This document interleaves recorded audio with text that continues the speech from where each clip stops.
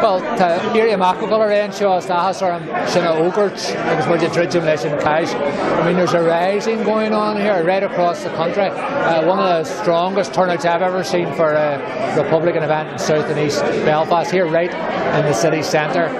People reflecting on 1916, and what a great privilege to have three of our most noble and honoured families, the Monaghans, the family of Winifred Carney, the Corrs, with us, members of those families with us tonight, three families who took part in the rise in 1916. And we're here really, I suppose, to pledge ourselves to the motto of the Belfast 1916 commemoration, which is a Féin na Publicta, I suppose is realising the dream of the Republic in a united Ireland. And one of the things that gives me great heart tonight is that 10 years ago there was one Sinn Féin representative in Belfast. Tonight we had a real strong team of elected representatives, and here's the clincher for me this week. Belfast City Council, the people of Belfast wrote to the Taoiseach and told them to save Moore Street and stop the desecration of that sacred site where the heroes of 1916 made their last stand. So that shows you the changing times. It shows you Belfast's determination to make sure that when the story of 1916 is told, and the story of 2016, that Belfast's part is heard strong, is heard loud right across the country.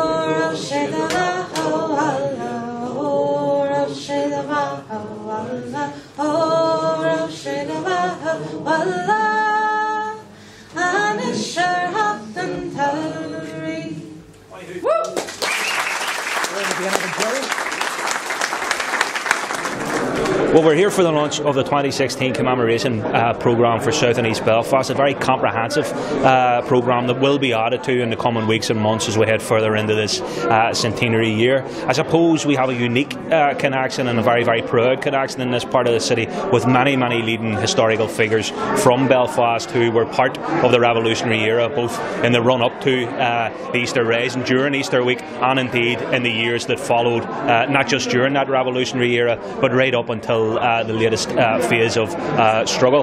Bobby Story here tonight made reference also to the 35th anniversary of the hunger strikers in 1981. There are signatories for a modern age, and you know, as diverse as the crowd was here tonight, we had people here from a broader nationalist background, people from a unionist tradition who were here tonight. I think that's very representative of the history of South and East Belfast during the 1916 era, that there was these different narratives, that there was these different views, and I think it's very, very positive that Republicans in the city have thrown down the challenge and indeed accepted the challenge to critically engage with our past, to respectfully look at all the strands of our history in an inclusive way, but also to assert our aspiration to an Irish Republic. The proclamation is a living document. It's something that guides us day and daily in our politics, whether that's in community centres, on sport fields, in the City Hall, in the Assembly, in Leinster House or in Strasbourg. That's something that we take with us and hold very dear. So if the centenary offers us one thing here in South and East Belfast, it's the opportunity not only to read the proclamation but to live